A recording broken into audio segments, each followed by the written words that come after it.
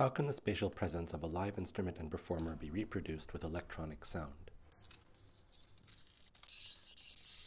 Using data from the Technische Universität Berlin, radiation patterns of 41 acoustic instruments are analyzed with higher-order ambisonics, then applied to electroacoustic synthesis, allowing the computer to learn from their rich interactions of timbre and space.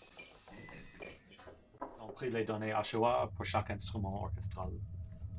Et après eux, ils ont sorti les coefficients HOA quatrième ordre par bande fréquentielle. The electronic sounds are then diffused in an ambisonic loudspeaker system to situate the listener in a three-dimensional sound space, such as the 24 loudspeaker dome of Studio One at IRCAM in Paris.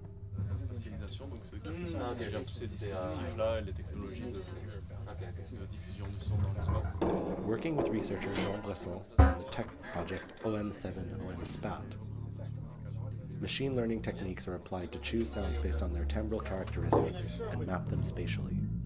Using CatSpat, a purpose-built tool for Macs based on IRCAM's Mubu and Spat libraries, and OpenMusic for computer-assisted composition and audio mosaicing.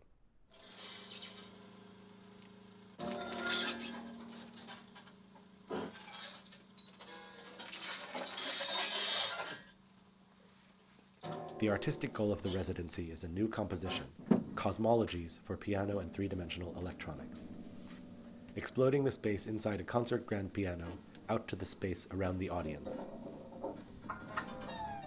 and situating the listener inside the virtual instrument to experience its secret inner life.